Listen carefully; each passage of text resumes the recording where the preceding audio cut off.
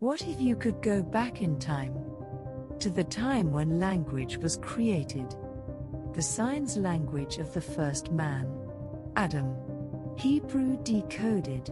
When symbols that represent words were created. Where divine ideas of God, tribes' rules, and hunting methods combine. Ancient symbols changed during the first move from hunting and gathering, during the Ice Age, to the domestication of animals, agriculture, and moving to permanent settlements.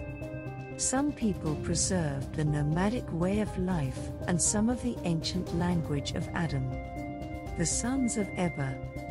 The Hebrews. Read more about the meaning of the letters and words, and how language was created. Now for the first time, with new insight.